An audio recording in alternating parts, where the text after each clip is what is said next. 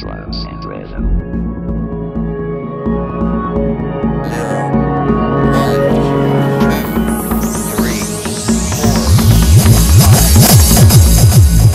So, recycle and drum and bass. What I'm talking about are those rings. You probably all know them from the music store, or you got some at your on your drums already.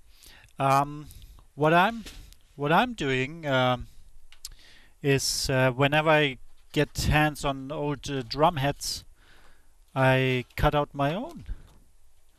So I get my own rings, and especially for electronic music, you want to be able to adjust the snare drum sound a little bit more.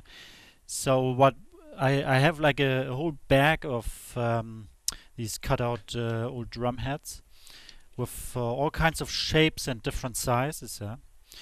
So let's hear the difference.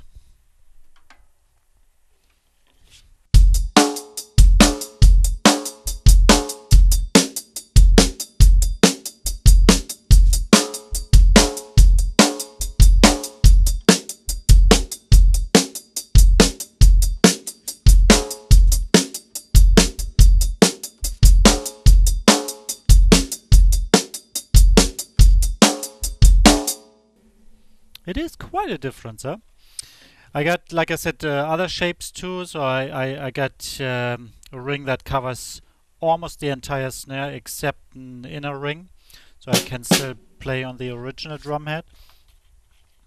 And same with the small additional snare drum here.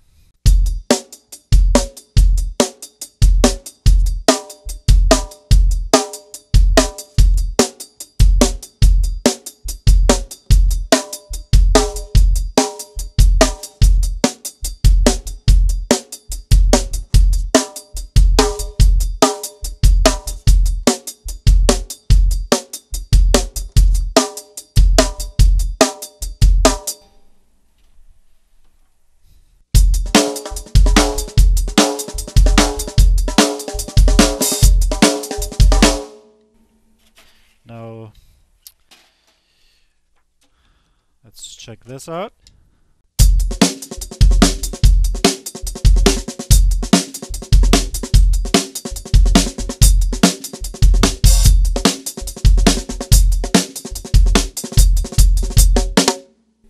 Yeah, so quite a difference. So like I said, with all the different shapes, you can adjust your sound, and it's very handy when you start recording drums.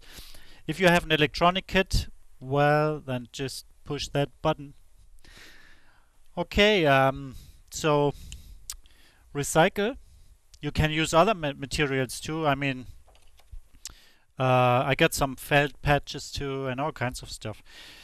But plastic works fine. If you don't happen to have access to old drum heads, try to find other types of plastic. I mean, plastic is around everywhere. So yeah, go green, go drum bass.